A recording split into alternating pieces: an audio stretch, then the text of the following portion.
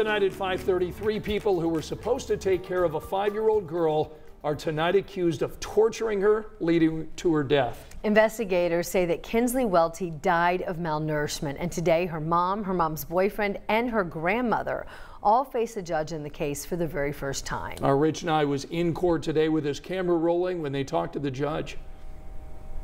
You are here for your initial hearing. I'm here to tell you what the state has charged you with. 29-year-old Toni McClure is charged with the murder of her 5-year-old daughter, Kinsley Welty. The prosecutor says the little girl died of malnourishment, confined to a closet, blocked with a baby gate and dresser. The prosecutor is seeking a life without parole sentence for McClure.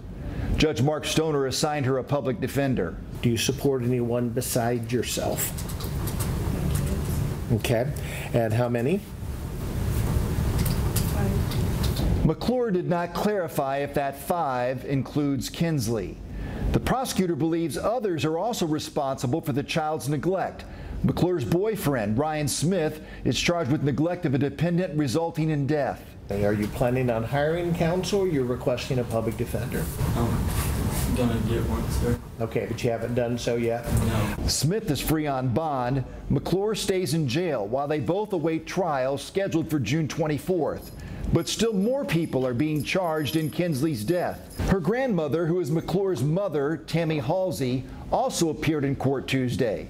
The judge delayed Halsey's initial hearing until Thursday morning, while the prosecutor decided on formal charges and asked that the case remain sealed. The matter is still under investigation. I believe they're still investigating other people who may be involved in this matter, and they still intend to make further arrests in this matter.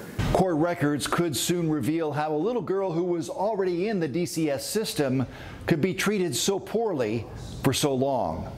At the Marion County Community Justice Campus, Rich Nye, 13 News.